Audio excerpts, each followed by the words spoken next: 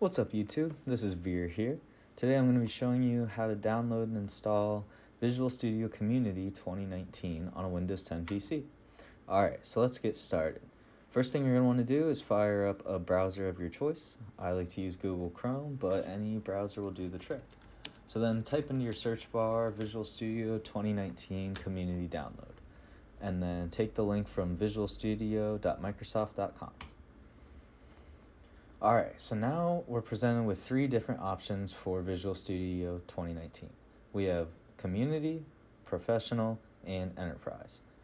Professional and Enterprise are paid subscriptions to Visual Studio, but they're also set up for business environments that need to handle multiple coders. So what we're going to download is Visual Studio 2019 Community. This is a free download, and it's set up just for an individual coder. So what we actually have downloaded now is the Visual Studio installer. The installer isn't actually the integrated development environment. It is just like a package manager for the environment that we're going to install. So that'll take a second and we'll come back once that's done.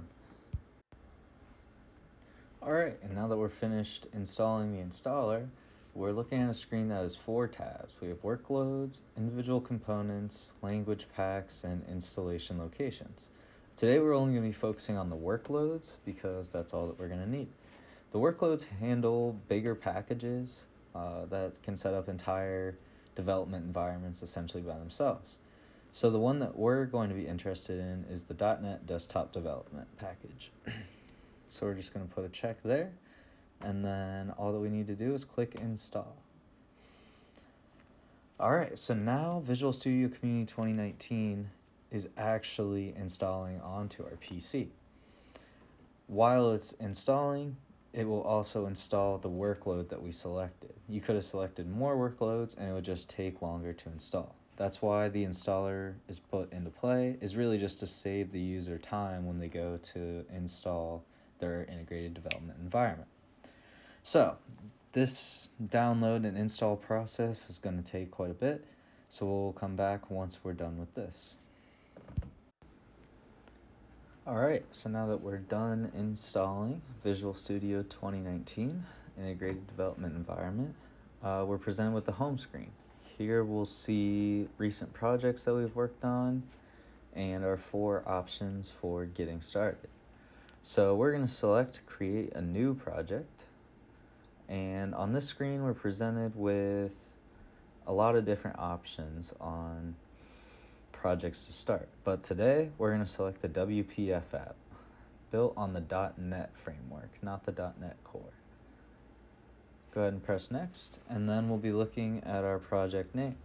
So just for the sake of time, I'm going to leave this all default, and then here we get to select our framework. So these are based upon the time that they are made. So 4.7.2 is the most recent, 3.0 would be the oldest. So today we're going to work with the 4.7.2, the newest version of the .NET framework. And then press Create. And then this is going to take a second to create your package. It's doing a lot of things, setting up the environment for you. But once it's all done, you're going to be presented with a nice project that you can start to work with. Some of the features of the WPF app are the XAML aspect. XAML allows you to design your graphic user interface before you actually have to run it and build it. So that's what it's loading up right now. And by XAML, I do mean XAML. Very commonly confused with XML, but no, this is XAML, a little bit different language. And then the main window.xaml.cs file is the file that contains the code behind this user interface. So let's go ahead and check this out. So the first thing that we see here is the class. This just sets up which class it's going to have the code send to, essentially, and that would be the main window.xaml.cs. So that's all good. The next thing that we're going to see, or really take a look at, is the title. So the title is found up here in the top left corner. This is an easily changeable name. So for right now, let's go ahead and make it just main. And you can see the change here in the top left. Some of the other interesting aspects are the height and the width. And this is actually going to be your window size once the program actually runs. For right now, we'll just keep this as the default, but just know that you can change your window size very easily here with the height and the width properties. Alright, so now we're going to take a look at the main window.xaml.cs file. So this is the code behind the user interface, like I mentioned earlier. Here you're going to see quite a few different namespaces. Don't worry too much about them right now, just leave them as is. Those essentially just handle which libraries are linked to this project when it's built and run. So here is our namespace. This is the namespace that we're actually creating, and it should be the name of the project that you created. And then down here we have our partial class main window : window, and that essentially just means that's where all the XAML interface elements are going to be linked to. Alright, and the final thing that we're going to do is put a label onto our main window. It's not going to be any just normal label though. It's actually going to be a invisible label. So to do this, we're going to start by going to our toolbox here on the left hand corner.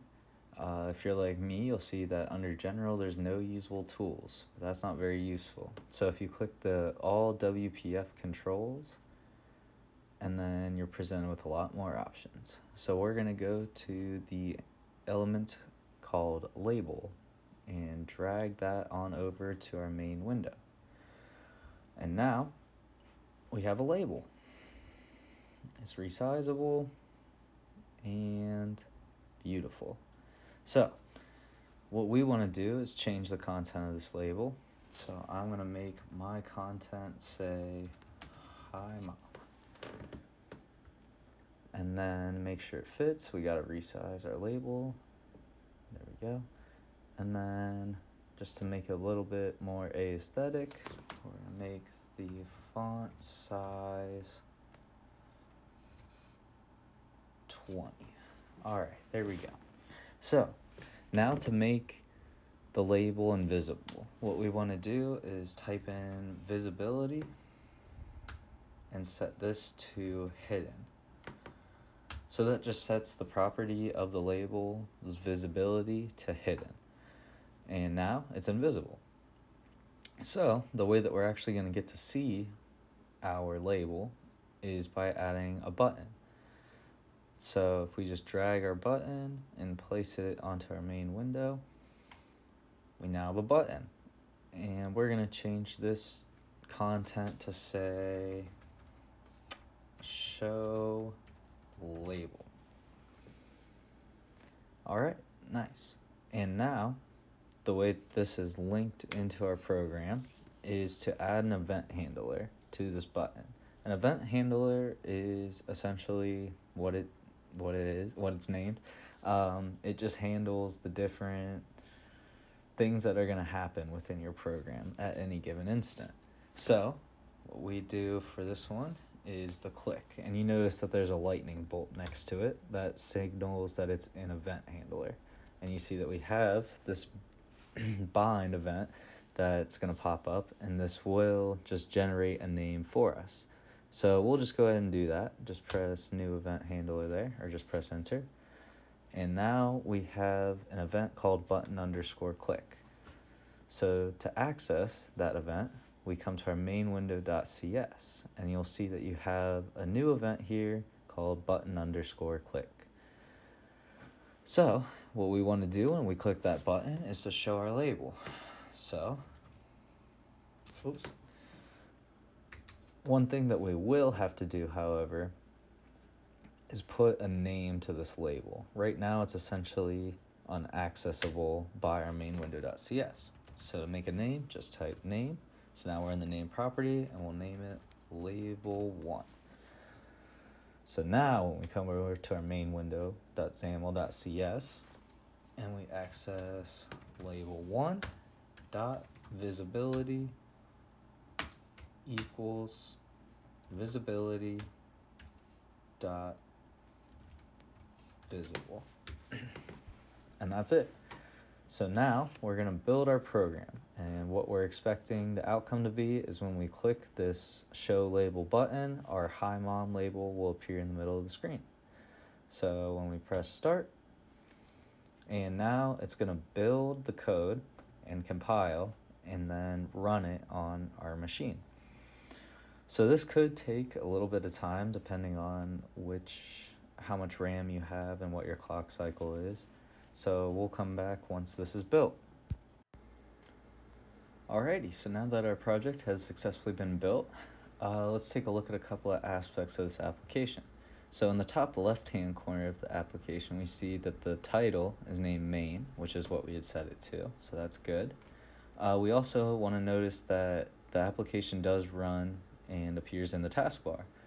So that means that you can do things like minimize your application and still reopen it. So another thing to take note of is the process memory. This is shown in the diagnostics tool on the right hand side of your Visual Studio IDE. Right now we're using about 46 megabytes of system memory to run this application. So now to see if our program actually works the way that we intended it to, we want to have an invisible button that appears only when we press the show label button. So let's go ahead and press it. When we press the show label button, you see that the hi mom label now shows it is visible, which is a property that we set within our program.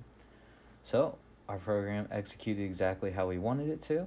So now to stop its execution, we can either press the red X in the top right hand corner of the window, or we can press the stop debugging button in the top of the Visual Studio IDE. I'll just go ahead and press the stop debugging button, and we're brought back to our main window.xaml page, so we can continue to develop. I'd like to take some time to go ahead and thank everyone for watching and listening. Go ahead and press that like and subscribe down below. Thank you guys.